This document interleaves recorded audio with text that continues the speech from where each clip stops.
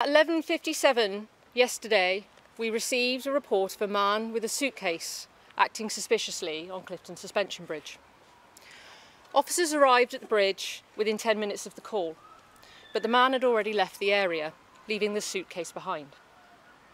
A second suitcase was located nearby a short time later. Sadly, the suitcases contained human remains. An immediate search of the area was carried out by officers on the ground with the support of the National Police Air Service and His Majesty's Coast Guard, following the discovery of the suitcases. These searches remain ongoing. Our major crime investigation team has launched an investigation which involves specialist officers and staff from across our organisation. Our immediate priority is to locate the man who took the suitcases to the bridge, identify the deceased and inform their next of kin. We are releasing an image of a man that we are currently looking for. He is described as black with a beard. He was wearing a black Adidas baseball cap with a white motif, a black jacket with a motif on the chest, and black trainers with thick white soles. He is also believed to be wearing, or have been wearing, a gold earring and was carrying a black backpack. Officers are currently working to track his movements through CCTV, and I can confirm that we know he left in the direction of Lee Woods behind me. At this stage, we are not aware of any current risk he poses to the wider public. However, if anyone sees him, we advise them not to approach him, and please do call 999 immediately. A forensic post-mortem examination is currently taking place, and whilst we continue to examine the scene, specialist investigators are working around the bridge and the surrounding area. As such, the bridge will remain closed whilst these inquiries are conducted. Initial inquiries have established the man with the suitcases was taken to the bridge in a taxi. This vehicle has been seized and the driver is helping us with our inquiries. This is a very disturbing incident and I fully recognise the concern it will cause for our communities. We currently have an increased presence of officers in the area, and I encourage anyone who has any concerns to please do speak with one of the team. As soon as we have any new information that I can share, I will of course provide an update, because I know so many unknowns in this situation will cause worry. Anyone with any information, no matter how insignificant you think that it is, please do contact us. There are two processes and ways in which you can get in touch, which we are currently setting up. The first is online through our major incident public portal at mipp.police.uk. Or you can call the incident room direct on the two following numbers: 0800 056 0944, or alternatively, if you're calling from outside of the UK, 0207 158 0010. I'm now happy to take some questions, but remind anybody that if you do see the individual that we think matches the description, 999, please.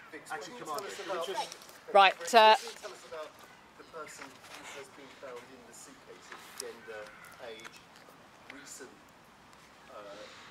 time of death. So at this time, Rob, a forensic post-mortem examination is currently underway, so we cannot confirm any information because that is still ongoing. As soon as I have that information, we will make sure that we share it. Can you confirm if it's one or two people or persons? At this time, I can't confirm because that forensic post-mortem is underway, and we will have that information and share it as soon as we do. Did the taxi driver pick the man you're interested in up locally, or was he... At this stage, we are still working with the taxi driver. He's helping us with our inquiries, and part of the investigation will be to understand that journey. A lot of taxis now have CCTV in their cars. And I'm sure that will form part of the investigation. Thank you so much. Have you got any sense of who this person might be? Does anybody recent, for instance, Jack O'Sullivan, potentially have you contacted his family to see whether or not this might be? So I understand that the parallels that might be made with Jack's case, and we would ask anybody to avoid any speculation at this time.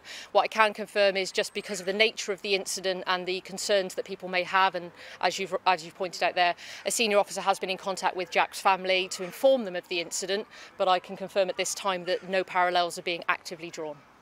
But are there any other So this is very early stages in an investigation, so I can't comment on that one way or the other, I'm afraid. But as soon as I can, I will give you more. Do you have any numbers in terms of officers involved in this, obviously a very significant manhunt for this dangerous person?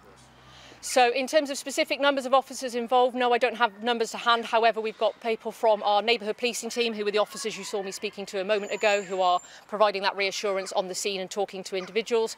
We've got our major crime investigation team, which consists of police staff, investigators, detectives and the like, as well as specialist units. So there are a number of people working on this, because I know it will cause concern and we want to find out what's happened as much as everybody else does. So we're putting resources. The identity of the man, though? At this time, without the forensic post-mortem results, I cannot comment on that because, truthfully, I don't know. Sorry, The man we're looking for, I know what I just shared with you in terms of that photograph. So at this time, that his identity, we are still working out who that person is. And are there searches happening anywhere else in Bristol or otherwise?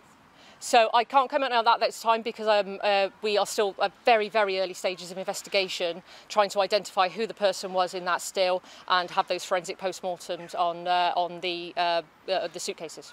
Can I just ask you to clarify the sequence of events last night? Who notified, who called the police? Was it security staff? Who took that photo?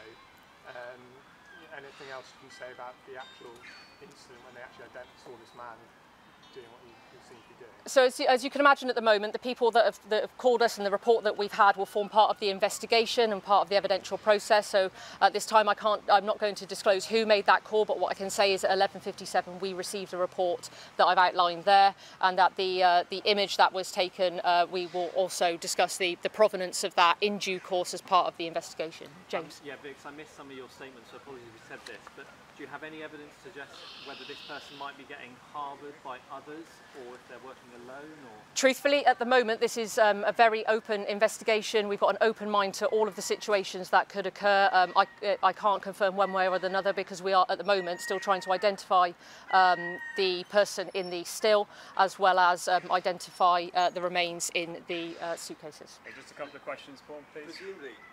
Presumably you've had a chance to look at the cameras on the bridge. Not me personally, but we as the police, I presume, is part of, in fact, I'm confident that will be part of our investigation. So presumably you've got a fairly good idea of the sequence of events. Yeah.